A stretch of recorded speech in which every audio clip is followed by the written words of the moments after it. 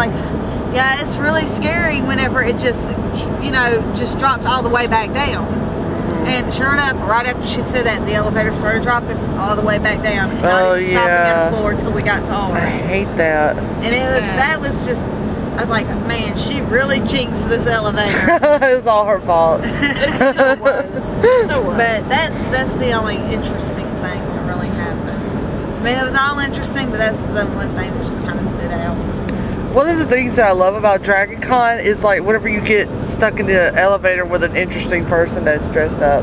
Yeah, I got stuck in the elevator with a lot of interesting people, and I didn't have my camera, in the elevator with a lot of smelly made me people. mad.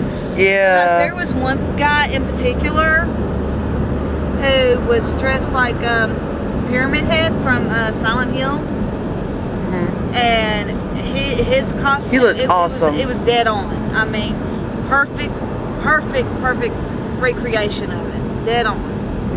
And I was like, dang, I don't have my camera. And I was really upset because I'm a huge Silent Hill fan. I love that game. I've played all of them. Except for one. I think I haven't played one of them. Yep. Another awesome costume. Sorry y'all won't get to see it because I didn't have my camera. Yeah. I saw a lot of people dressed up like the nurses from Silent Hill too. Yeah, no, I've never seen the movie. If you saw them walking around there like in the nurses uniform, but they got like stuff all on their face. Oh, like so the plaster right. or the dog on their face. They're the nurses from Silent Hill. I remember late at night whenever we would walk into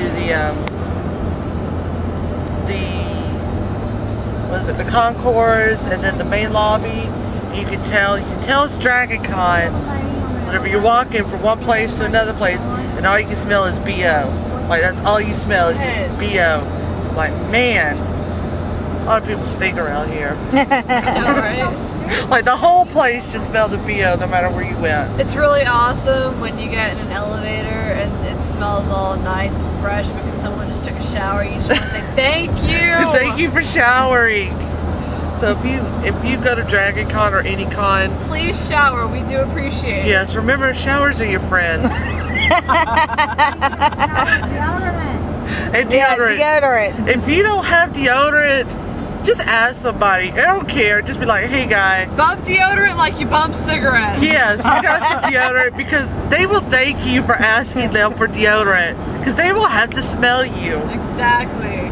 Okay, well my battery's about to go dead, so along with the, you know, showers are your friend and use deodorant, do we have any other Dragon Con survival tips? Red Bull, energy drinks, sodas, water, giant pixie sticks. Water, definitely. I got so dehydrated. But sugar, what was it? In Dragon Con, they've got like the pyramid of Dragon Con, and it's like alcohol, sugar, caffeine. That's what you need, and water. Definitely. And I got to see Terry Gilliam. That was awesome. I thought I'd throw that in there. And try to take cat naps. At least try to take cat naps. Cat naps. Yes. Any tips for survival? Don't pass out outside.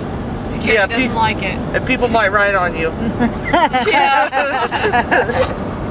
Bad things happen to those who sleep unprotected. I don't have any survival tips because this was my first Dragon Con. Yep. Tracy popped her. Wear good shoes. Yeah, wear good shoes. Yes. I see people wearing like high heel stacked shoes and I don't see how the hell they do it. I give them much praise for doing it and walking around like that all day. Will die. Your blisters will have blisters. On those blisters. Totoro doesn't have any advice because he spent all his time in a bag. But we love Totoro. Sorry, Totoro. I saved him just in time.